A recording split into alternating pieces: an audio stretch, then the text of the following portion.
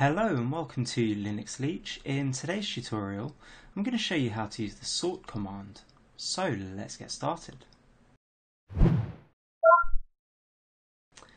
Okay, so the sort command allows you to sort individual pieces of data within a file. You can also pipe data into sort just in the same way that you would do it with any other command. So let's go ahead and start with some examples. As you can see on my desktop, I've got a couple of text files that I'm going to work with. So let's start off by seeing what's inside some of them. So I've already got 3 terminal windows open on another desktop, so I'm just going to change over to that now. And I'm going to CD the first one to the desktop because that's where we're going to be working from. And I'm just going to CD the second one to the desktop as well. And I'm just going to clear that and clear that. Now the reason why I've got 3 terminal windows open is purely for clarity, so it's just easier to see what I'm doing basically. So let's start off with this letters.txt file over here. So I'm just going to cat that out, so cat letters.txt, and as you can see it's some randomly sorted letters in both uppercase and lowercase.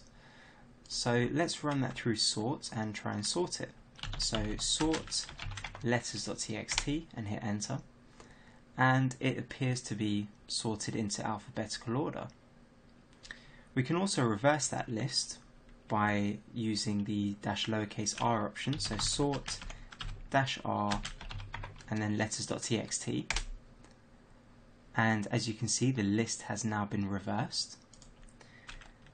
And we can also randomize the list using the uppercase R option. So I'm just going to clear the screen and type in sort -uppercase R and then letters.txt. And as you can see, the list has now been randomized. So let's try and use one of the other options for sort, which is the -f option. And if we have a look at the man pages for sort, so man sort, we can see that the -f option is used to ignore the case. So ignore whether the letter is uppercase or lowercase. If we just type in sort -f and then letters.txt, we can see that it looks very similar to sort by itself. So if we just compare those two, it's identical. So the -f option doesn't seem to have actually done anything. If we continue to scroll down through the man pages, we actually get an answer for why the -f option seems to be having no effect. And the answer is this warning over here. Now what it's telling us is if we want to use sort and get the behavior that we're expecting, we need to set the environment variable lc_all to equal c.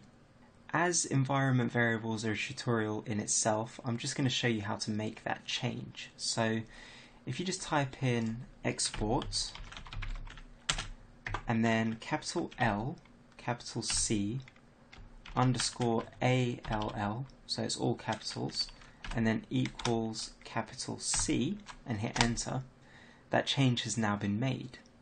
Okay, so now that change has been made, let's try and sort letters.txt again. And as you can see, there has actually been a change. And the capital letters are coming first, and then the lowercase letters, and they're both in alphabetical order.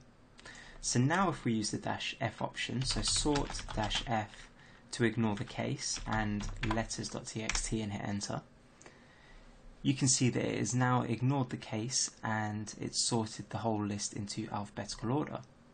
Now, what if we wanted to sort this list of letters into alphabetical order, but also take into account the positioning of that letter within the list? So, which A came first or which B came first in the list? To do that, we need to use another option. So I'm just going to clear the screen. And what we need to use is the -s option, which stands for stable. So we want to do a stable sort. So if I type in sort and then -f to ignore the case and then -s and then letters.txt and hit enter, you can now see that the sorted list has actually taken into account which letter came first. So if we have a look over here, this lowercase a came before the uppercase a, so in our sorted list that's what's happened. It's still in alphabetical order, but it took that into account. And if we have a look at the e's here, the lowercase e, which is at the top of the list, and the uppercase, which is at the end of the list, it's taken that into account as well.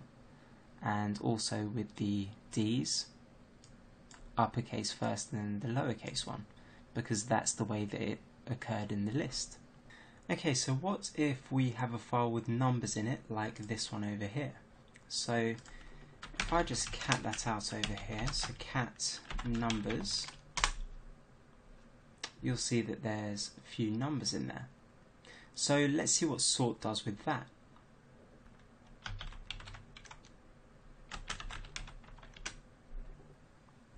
Well, it looks like it has sorted the numbers out, but it's made a few mistakes or done it in a bit of a strange way. Like it's jumping from 4 to 45 and then 5, 6, which is fine, and 88 and 99. If we look a little bit closer at that, this 45 actually starts with a 4 and then has a 5 after it. So rather than seeing this as the number 45, it looks like sort has seen it as 4 and 5 separately. So it's treated these numbers in much the same way that it would treat words if it was sorting them out alphabetically. Now to fix this, we need to use another option for sort, which is the -n option, and that is for numbers. So now if we type in, let's just clear the screen so we can line it up with our original file, and we type in sort -n space numbers.txt and now hit enter, and as you can see, 17 and 45 are now in their correct places, and it looks like sort has sorted our numbers out correctly. So sort is also capable of dealing with dates and months of the year. So if I just clear this, and I'm going to cat this file here, which is months, so let's have a look at that. So cat months.txt and hit enter. So as you can see, there are all of the months of the year, but in a random order. So to actually recognize these as months and not just words, we have to use another option for sort, which is the -M option for months. So if we just type in sort -M and then months.txt and hit enter, you'll see that it sorts them out into their correct order. Now it can also do this with abbreviated months. So if I just cat out this file here, which is called monthsshort.txt, so let's just clear the screen, and we're going to cat months and then S shorts.txt. You can see that these are 3-letter abbreviations for the months of the year, and if we sort those with the -M option, so months short.txt and hit enter, you'll see that they are now in the correct order. You can also give sort multiple files, so if I just use this toNumbers.txt file and the original numbers file that we were working on, let's just cat out, actually let's just clear the screen first and then cat out toNumbers.txt. It's just another list of numbers there. And let's just clear that again and cat out the original numbers file, so cat numbers. Now we're going to have to use the -n option because they are numbers, so if we just type in sort -n, and all we have to do is type in the name of the first file and then leave a space, and the name of the second file. And if we hit enter now, sort has actually combined those two files and sorted out all of the numbers in ascending order. Now, up until this point, we haven't actually saved or made any changes to the files that we've been working with. Now, sort has got its own inbuilt option to actually output files, which is the -O option.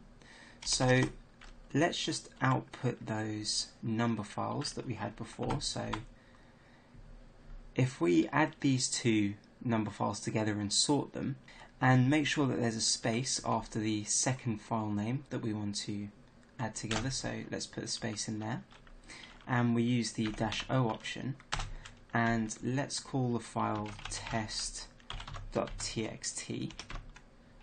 and if we hit enter now, you'll see that that test.txt file has been created on my desktop, and if I just cat that out, you'll see that it is both the two numbers and the numbers.txt file that have both been sorted and added together into the same file. Now, there is another way that we can output files from sort, and that is to use redirection. So if I just clear the screen and use the same command again, so we're going to use these two numbers files again, but this time, instead of using the -O option, we're just going to use a greater than sign, and what we're going to do is redirect this output. So instead of it going to standard out, we're going to put it into a file. So let's call the file redirect.txt and hit enter. You'll see that that file has now been created on my desktop. So let's just cat that out just to make sure that it worked. So redirect, and there we go. So that has brought us to the end of this tutorial on the sort command. I hope you found it useful. If you did, please don't forget to comment, like and subscribe, and you can follow Linux Leech on Facebook, Twitter and now Google+. Links are on the screen now, and as always at linuxleech.com. So thanks again for watching, and goodbye.